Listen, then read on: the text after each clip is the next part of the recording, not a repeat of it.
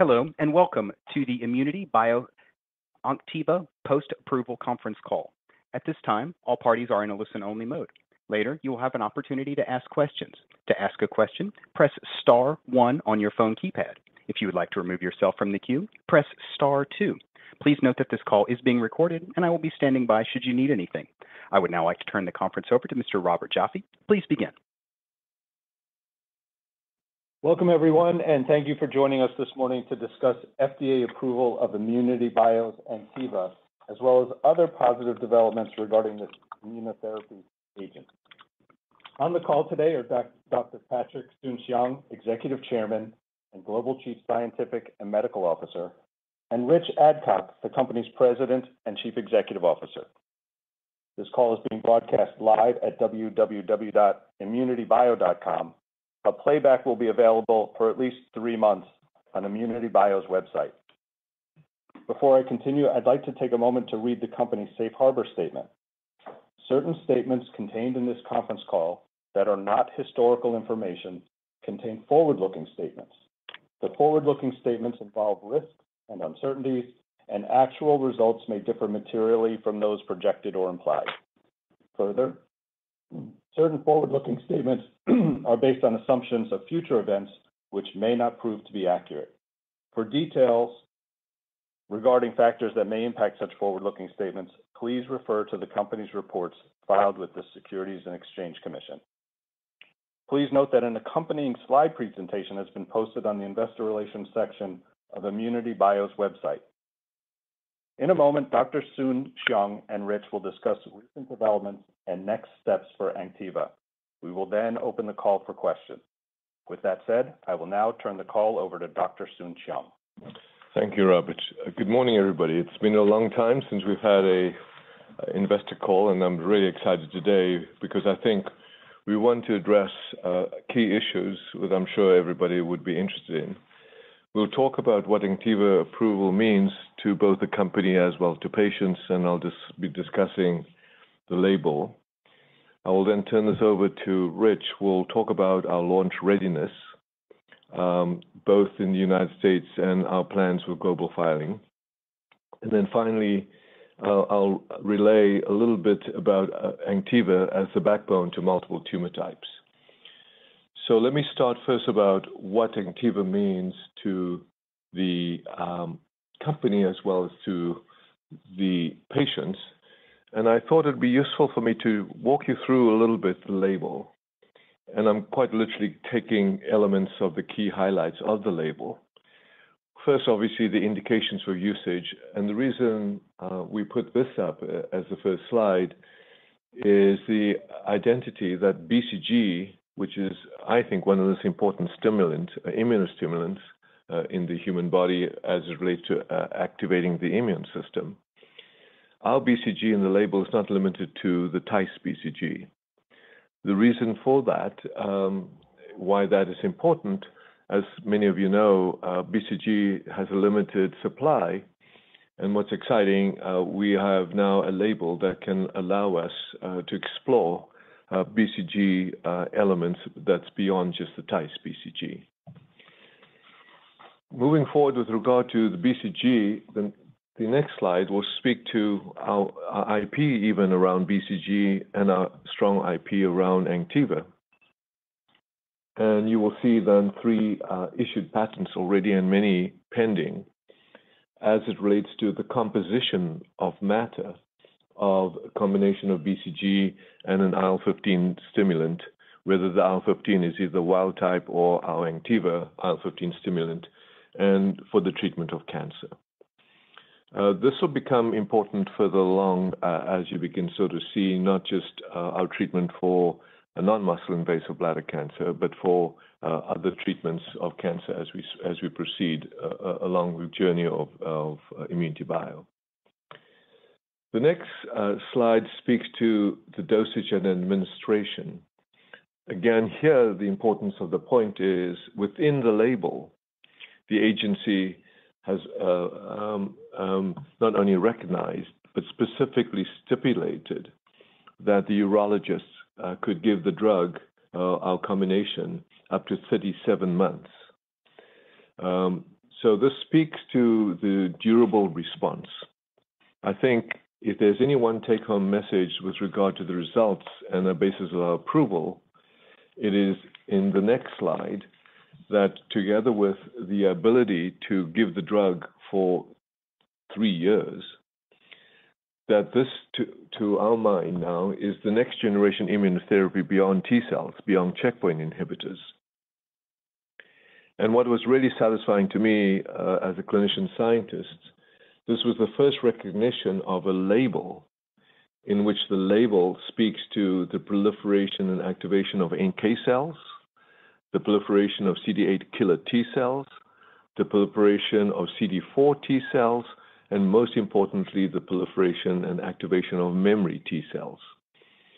I call this the triangle offense, and as you could see from the figure, each of these cells have a very specific activity. The natural killer cells finds T cells that have been exhausted or evaded. The killer T cells are the primary killer cells, and most importantly, the memory T cells, I believe, adds to the mechanism of a 47-month and ongoing duration. I think what's interesting about the ongoing duration is the fact that the median duration of response is yet to be determined because it's still ongoing, which is remarkable because this is now the bar that has been set, that the duration of complete response with a median that is still yet to be determined of the 47 months ongoing response is a bar that we think has been established as the next generation of immunotherapy.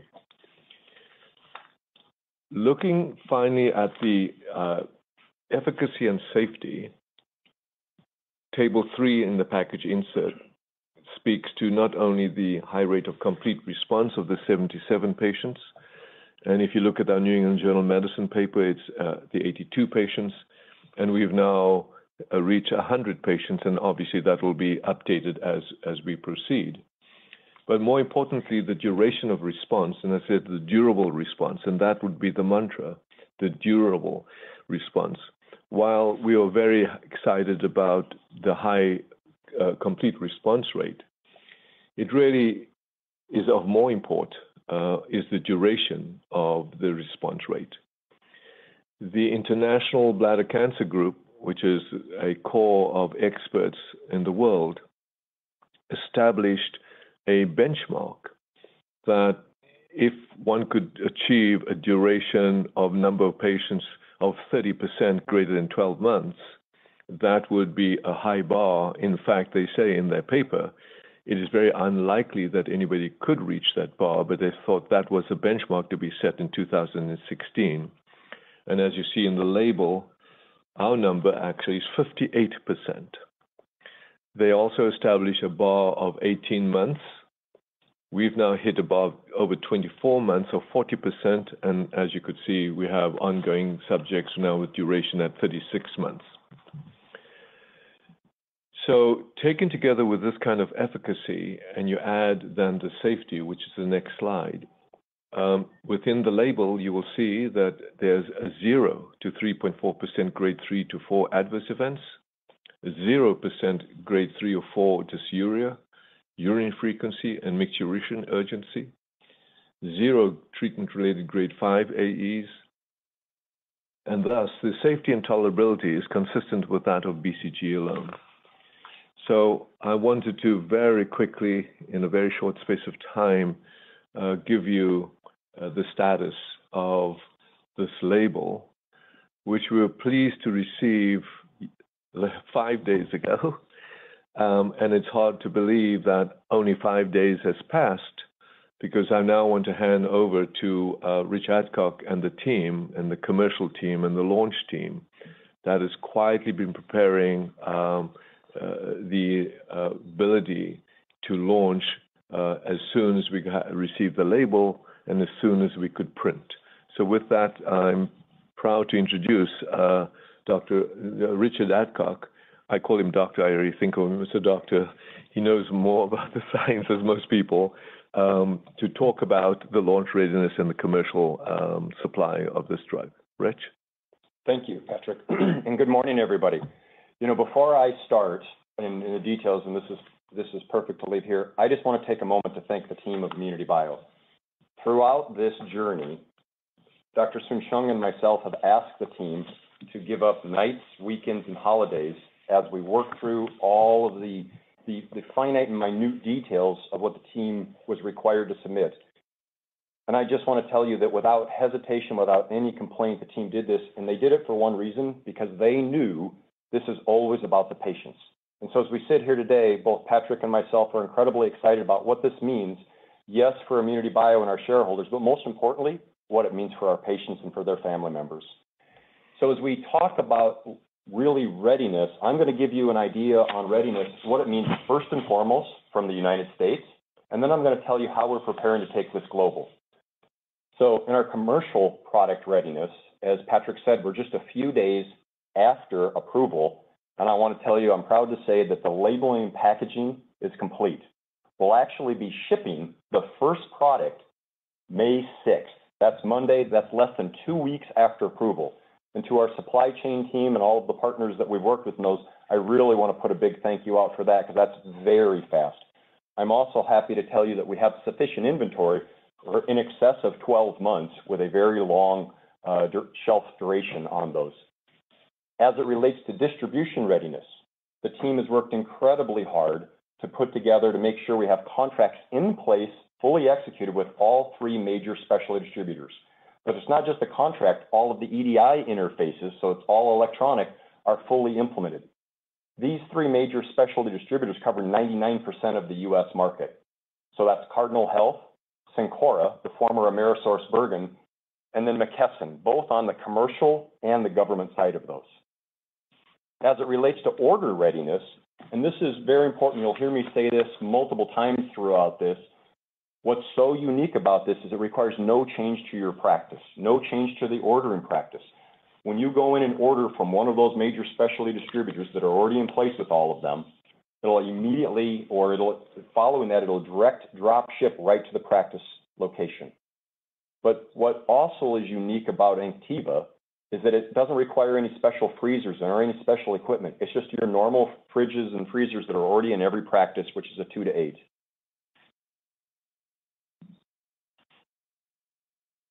Next, I want to talk about the sales force and our commercial teams.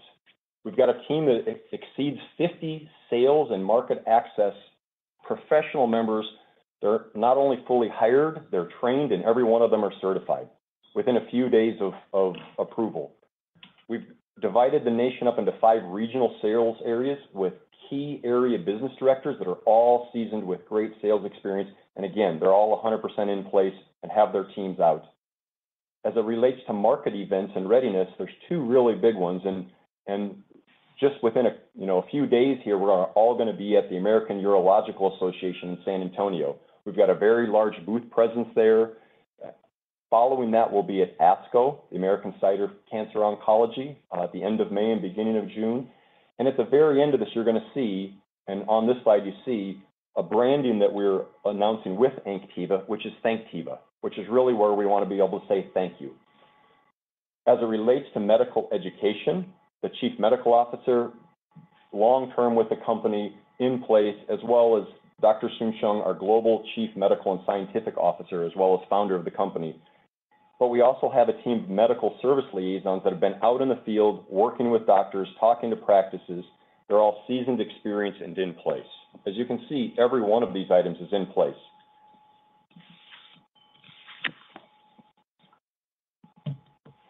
So when we start thinking about the urology practice, it's very unique because we actually have initiated conversations with them. Urology practices are very concentrated through those. And we've been having these conversations over the last year and ongoing.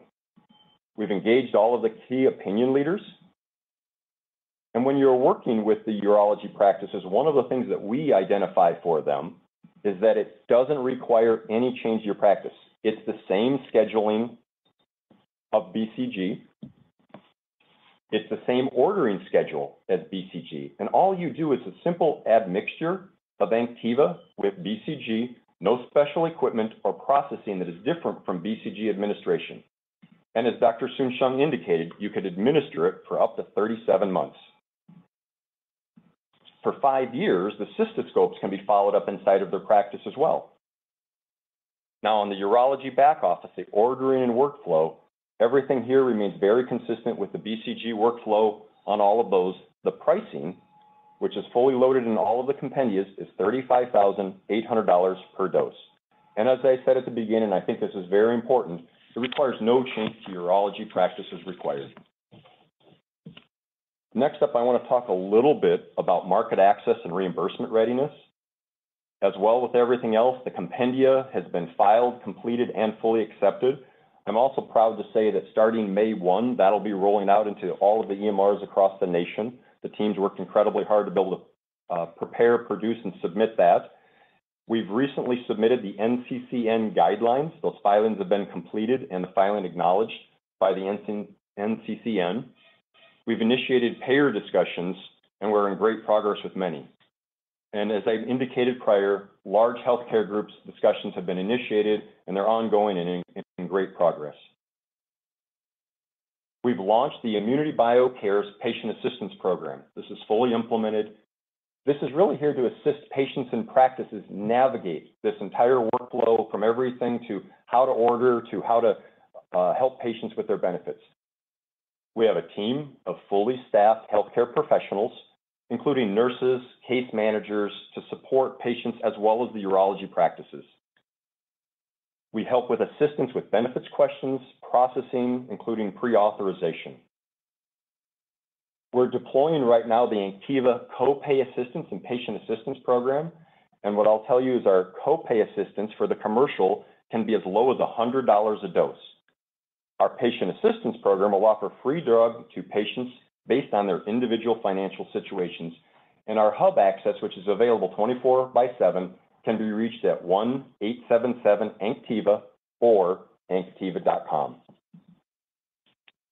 So that really sums up best where we are with the United States readiness, and I couldn't be more proud of what the team has done. I want to take just a moment and tell you, now that we have the US FDA approval, what we'll be doing, because we're going to take that filing, and we're actually have already started mobilizing the resources for global filing, utilizing that. And so we're working with Canada, the United Kingdom, Germany, France, Spain, and Italy. And lastly, what I want to do is tell you about the strong cash position. I want to take this moment to thank the team at Oberlin Capital. They've been a great partner for us. As everybody knows, they made an initial $200 million non-dilutive cash infusion, and now they'll be putting an additional $100 million in this May. That gives us a cash on hand of $240 million, but beyond that, we'll start our commercial launch May 6th. And with that, I want to turn it back to Dr. Soon-Shiong. Thank you so much, Rich. You know, as Rich has thanked everybody, I completely agree. People may not realize, together with the resubmission, we have almost a million pages of submission of documentation to the agency. But I tell you, one of the things that really I'm most proud of is when Rich has put in place the ImmunityBio Cares Patient Assistance Program, in which the copay assistance, as he shared, for the patient in the commercial setting, that cost to the patient could be as low as $100 per dose. And importantly, we really want to ensure that even though for those who have no insurance and are in a poverty situation, that we as a company have an obligation to offer free drug. So with that, let me now move on to the pipeline. And as you will understand, it is my belief that we are now in the evolution of the next generation of immunotherapy. Immunotherapy ranged initially from, if you go from monoclonal antibodies to CAR T and then to checkpoints, all of which then dependent on the T cell. However, now with the activation of the natural killer cell, and the activation of the memory T cell and the dendritic cell, which Anktiva stimulates and proliferates, it could serve as a backbone to any and every other immunostimulant and truly generate what we consider chemo-free therapy. I think as a company, we want to set a different bar. While progression-free survival is the bar for which most companies strive to achieve as an incremental change in cancer care. And as some of you may remember from our Abraxane approval, our bar was even lower, in which we had a complete response rate or the response rate, and then move to progression-free survival. We want to move the bar to overall survival, but more importantly, we want to move the bar to as much of disease-free or cancer-free overall survival. And that's the bar I think we achieved with bladder cancer.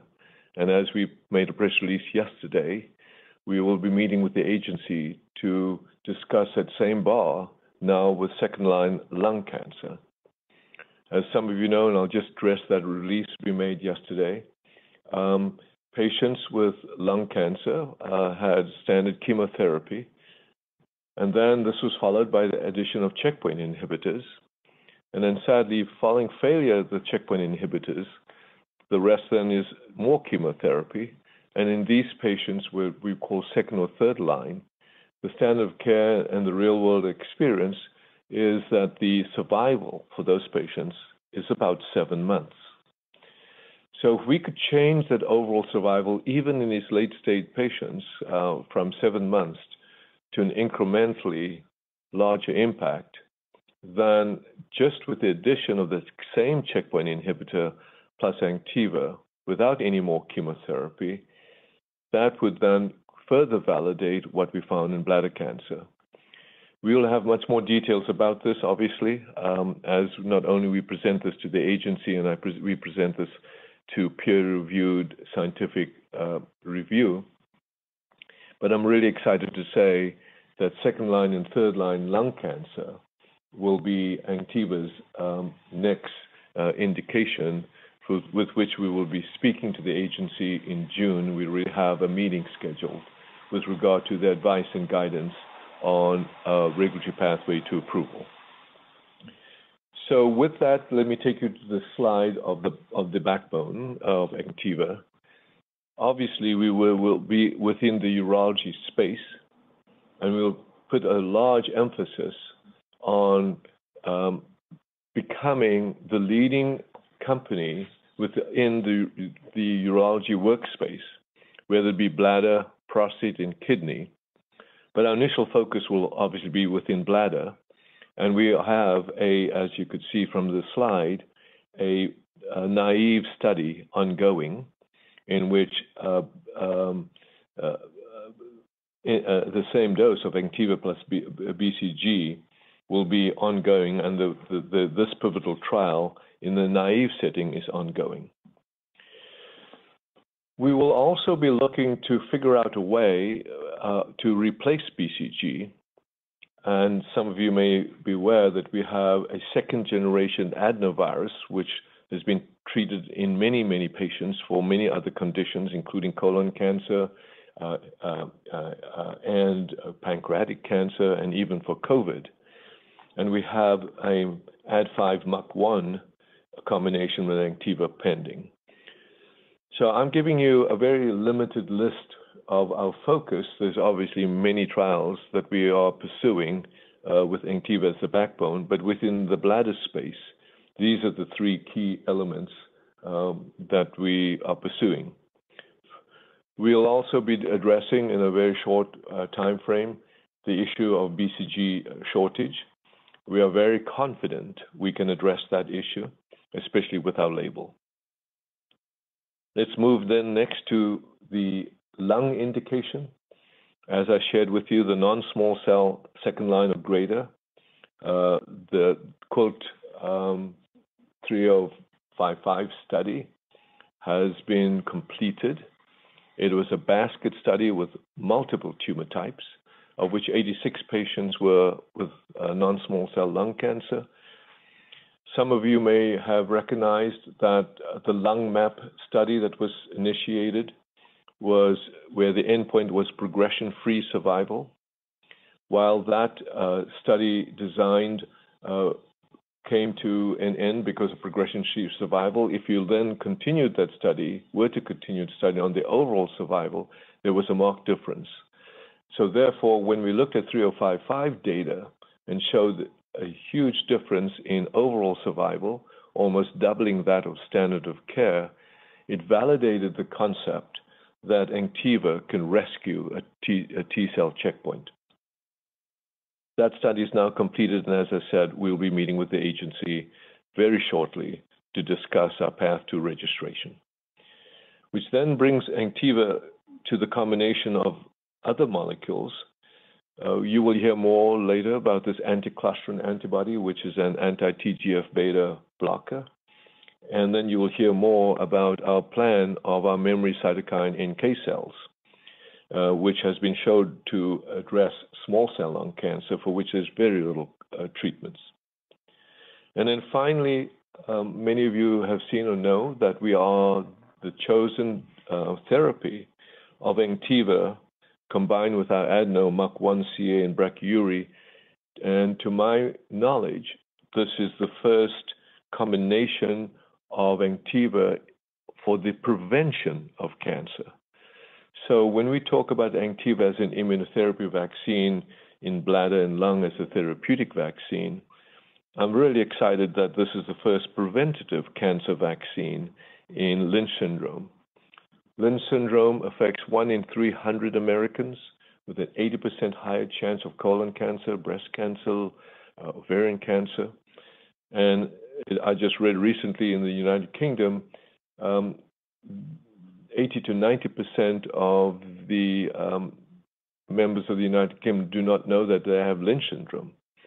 So the genetic testing as well as the prevention is a very exciting program for us in preventing colon cancer. But that leads us then to the next area of third-line colon cancer, for which the phase 2 have already been completed with CEA alone, in which an overall survival in third-line colon cancer was extensively prolonged just with a single agent CEA.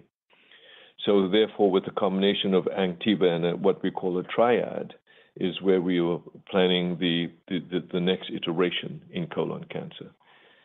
So in summary, we have focused on 3 areas: bladder, lung, and colon, all as Anktiva as the backbone. So I think with that, we've covered today's elements, and I want to share with you just one slide, which really is very gratifying, as we really believe time matters. So cancer is a war against time. It is our hope that Anktiva is yet the beginning of our platform at ImmunityBio, not only to win time, but provide quality time, which is precious, and time matters.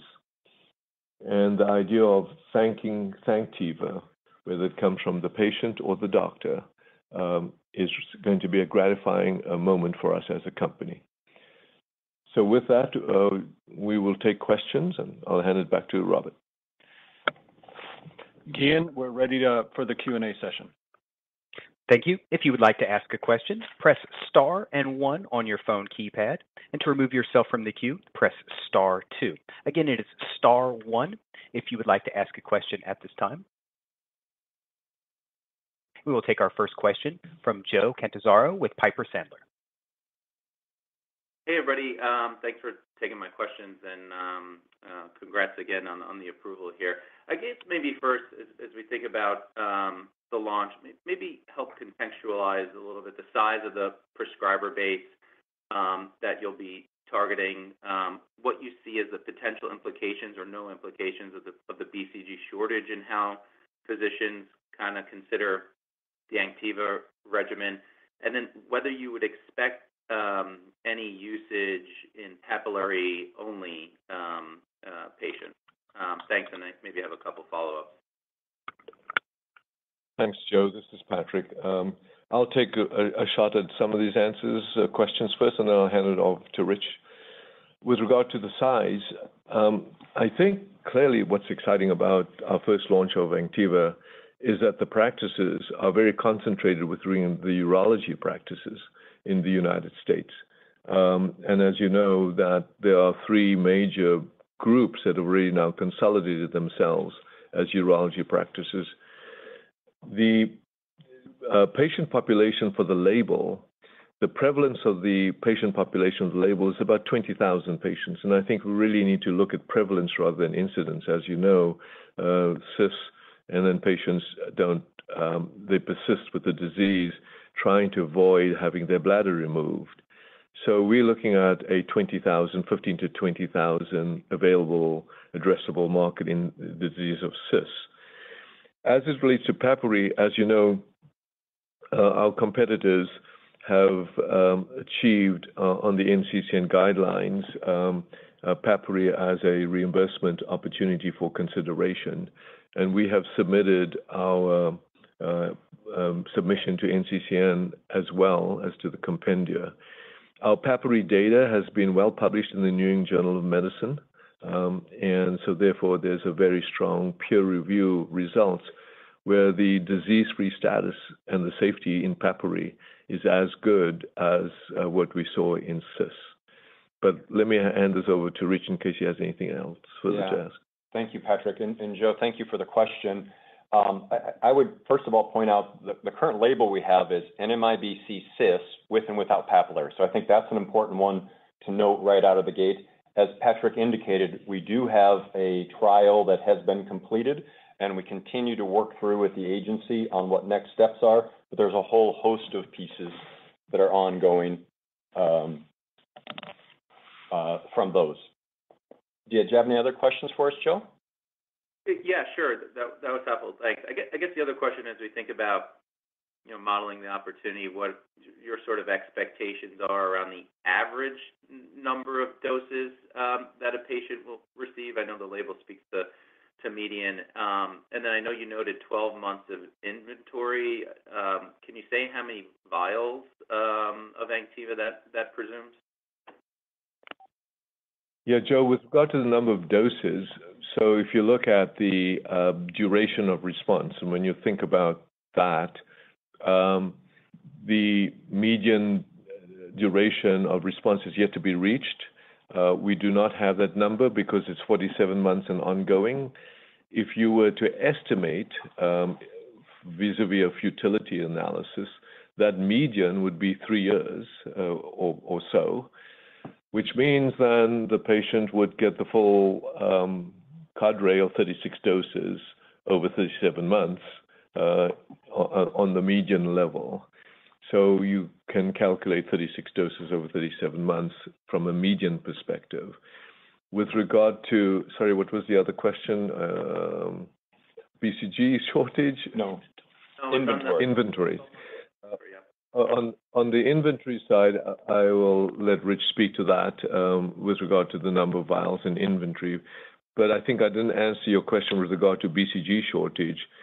We are not concerned about BCG shortage. In fact, maybe within the next week or so, we'll be able to announce our plans with regard to addressing BCG shortage. Thank you, Joe. So what I would tell you is, as far as inventory, I'm very happy to say, as I indicated before, starting May 6th, we have inventory immediately available through distribution. But so everybody here knows, we actually have 20,000 doses of Anktiva available. So we have, and beyond that, we have multiple backup options as well. So I'm very happy to say that we have at least 12 months worth of inventory, but we have the ability to produce even more than that because we have all the drug substance already created, and we have the ability to convert that into drug product quite rapidly. Okay, if there are no other questions there, I think we'll take it over to the next one. Thank you. Our next question comes from Randall Riggs, private investor. Hi, thank you so much for taking my call. And again, congratulations. I think all of us, most, if not all of us, have had someone that had died of cancer. So hats off to you guys. I'm very excited for you guys and for the patients. My question is really, could you please give a little bit more color? It looks like you're very well situated to commercialize the asset in the U.S. And as you move into ex-U.S., your thoughts about potential strategic alignments and strategies, maybe co-promotions, co-developments, and things like that. Can you give us a little bit more light on that? Absolutely. So I want to answer that in really two parts, and I think that's a really important question, Randall, and thank you for your acknowledgments. First, as I've indicated in one of the prior slides, that we have identified what we'll call the top tier or tier 1, 6 countries that we're working on as ImmunityBio. We take our US FDA filing and we package all of those up and we're working through those. Now, I can tell you throughout this entire process, and we've said this, that we are very much open to global strategic partners. We have had, I hate to say, almost say literally everyone, but every one of the potential strategic partners approach us on those. As Dr. Soon-Shiong and myself have both indicated, that we really want to make sure that we get Anktiva through the approval so that we know exactly what it is and we set the bar and the tone for what it is we're going to do. But whether we choose to go with a large global partner or whether we choose to move this forward ourselves in a very similar manner globally will be a determination that we'll make in the upcoming period. What is important, our experience in being prepared for the United States has also told us we can do very much the same globally. But again, we remain very open to both pathways on those. Okay, thank you very much. Big victory for the cancer patient. Thank you. Indeed. Next question. As a reminder, ladies and gentlemen, if you would like to ask a question, press star 1 on your touch-tone phone at this time. We'll take our next question from Kelly Shi with Jefferies. Thank you. Congrats on achieving such a significant milestone, and thank you for taking the questions. So first, building on the success in the BCG unresponsive non-muscle invasive bladder cancer, could you offer like a status update for the BCG naive setting? I mean, the pivotal trial. Right. So what we've done with the BCG naive setting, we have multiple centers open, as you know, in the United States, and that trial is accruing. What's exciting, and I'll have Rich speak more to that, we've now opened global sites around the world for the same naive trial. The importance of the naive trial is we've now, with the experience of understanding what the real endpoint is, it's really the durability, the duration of the endpoint.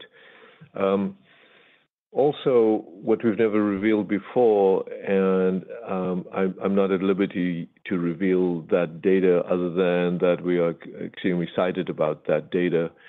The agency had asked us to do an interim unplanned analysis of the results of the first, I forget, 30, 40 patients in the randomized double-blind control study as part of the submission and as part of the breakthrough designation.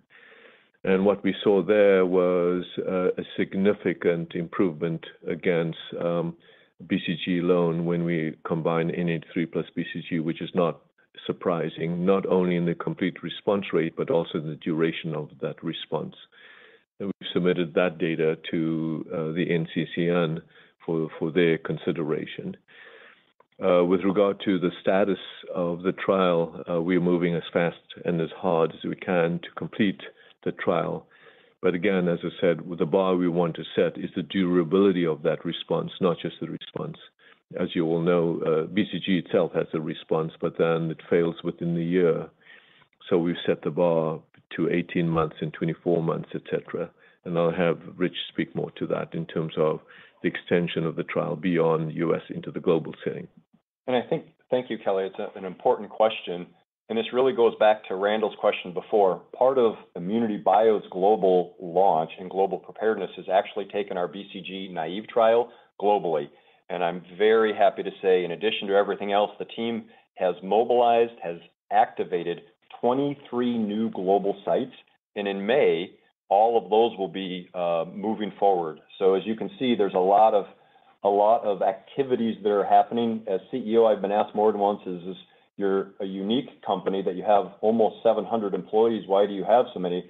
Well, as you can hear from all of these activities, each one of them, we have dedicated, very focused teams but they're each producing and delivering, which enables us to be ready on all of these fronts simultaneously. Thank you. Did you have another question, Kelly?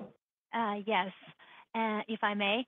And so regarding the Anktiva launch, what has been the physician feedback you've heard regarding their willingness to take the drug, and also are there any questions has been raised for the launch, for example, like administration protocol or anything like relevant to like a quicker adoption? Yeah, so I think that's a really important question. What I'll tell you is, as I indicated during the launch preparedness, the feedback I've got from physicians, their practice administrators, and even payers, they've all commented on how seamless this is. When they understand that we have all of the specialty distributors in place, they realize, hey, this doesn't require me to even change my ordering practice. And then when they get into their clinical workflow and they realize it's the exact same scheduling program, it's the exact same clinical workflow, they're all pleasantly surprised with that, because usually as you launch something new and innovative like this, you are asking practices to update and change through those. Well, I'm happy to say that even all the way to the front desk EMR schedule, it's the same as what they have in place today. So it's been very easy on those. Often there's almost an aha from them saying, wait, I can order this today. It doesn't change. I don't have to do anything different because I'll just order it from one of those specialty distributors. So we're really happy about that as people kind of have that aha moment that this really is a very streamlined, smooth process for them. Thank you, Richard. As a reminder, if you'd like to ask a question, press star 1 on your touch-tone phone at this time. We will take our next question from Natish Dang with Ensign Funds. Hi, guys. Congrats on the approval. I wanted to ask 2 questions. My first question was, on the press release released on April 25th, you mentioned that, you would provide more details on the non-small lung cancer indication data and the overall survival. Are you guys at liberty to discuss sort of any quantitative data today about that trial, or when can we expect that? Yeah, this is Patrick. Well, thank you for the question.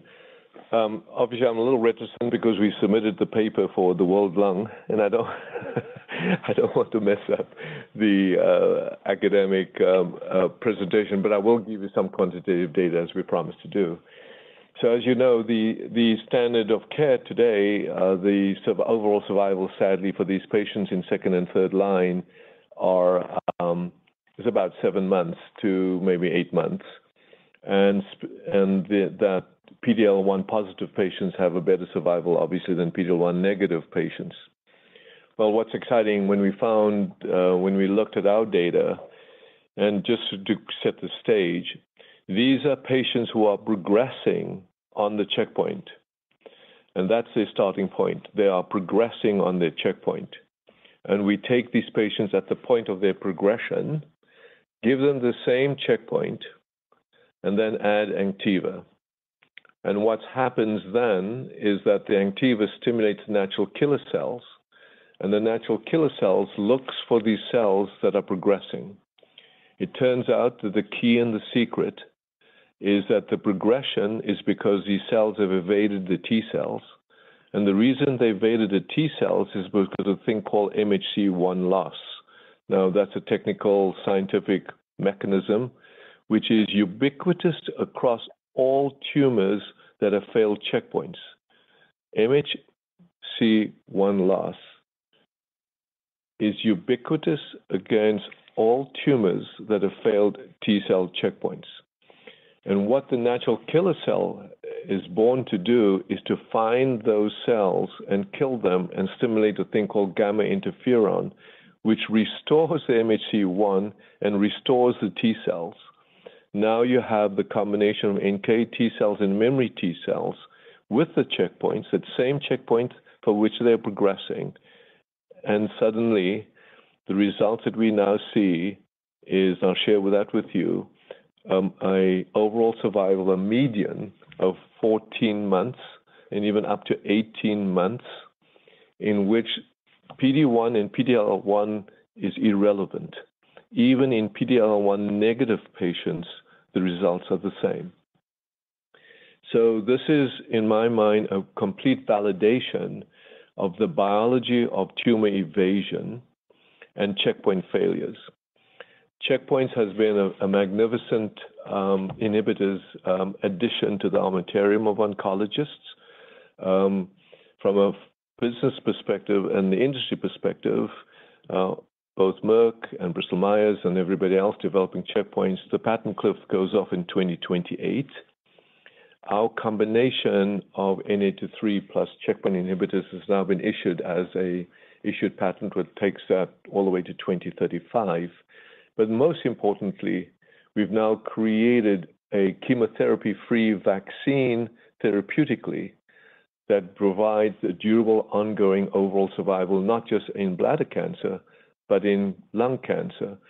And the trial that we did, if you look at quote 3055 in NCT clinicaltrials.gov, was a basket trial across multiple tumor types, melanoma, renal cell carcinoma, etc. And what was exciting is, again, there we see independent of PD-L1 status and overall survival benefit. So I hope that's quantitative data sufficient. Okay. And the second question I had was for on the cash balance. I guess going forward, how do you feel about cash burn, and do you plan on utilizing the ATM? So this is Rich, and I'll go ahead and take that. First, I really do feel good about our cash balance, because sitting here with the cash and the ability to launch with this, knowing that we have supply available and the ability to take orders literally immediately is very rewarding. I've heard from many physicians that they're planning to order right away, and that's why we wanted to have this, was just to communicate all of those pieces.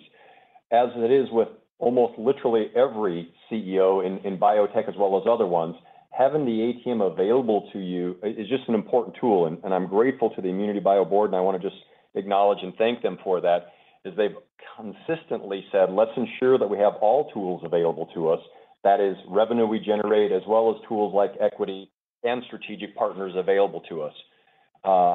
I'm very happy with the amount of cash that we have right now, because it gives us time to be able to really get this product launched and move to that point of producing revenue on those. So thank you very much for that question. Just one quick follow-up. So you guys recently filed an automatic S3. So just you have confirming you have $300 million remaining on the ATM now? Yes. Okay. I mean, I think just to be clear, filing all these, whether the shelf, the ATM, exploring strategic investors, and obviously my own personal investment, doesn't mean that there's a need from a company with the $240 million cash on hand.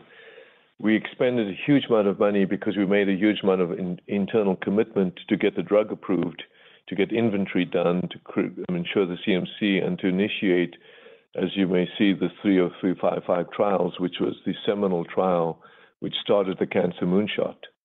Some of you may know, if you go back into that video in 2016, we launched the Cancer Moonshot so that we could test across all the trials. And I urge you to look at that slide when we went public in 2021, across all the exploratory trials, across all the tumor types. And that was where we made the huge investment. So all that capital investment and all that commitment has now been done, and we can now focus on the commercial launch, and for which we really believe the $240 million is sufficient to take us to the next level. Okay. Thank you, guys. Thank you for those questions. Congrats on the launch. Thank you. Thank you. There are no further questions at this time. I would now like to turn the conference back over to our presenters for any additional or closing remarks. Thanks, everyone, for joining us today. That completes our call. Okay, thank you all, and we look forward to continuing this conversation over time. We will be announcing ongoing investor calls, because as we now enter into the revenue stage and the pipeline stage, our company will then enter into a time frame of investor calls, and we'll be scheduling that with our investor relations team. Thank you all. Bye-bye. Really appreciate it. Thank you. This concludes today's program. We appreciate your participation. You may now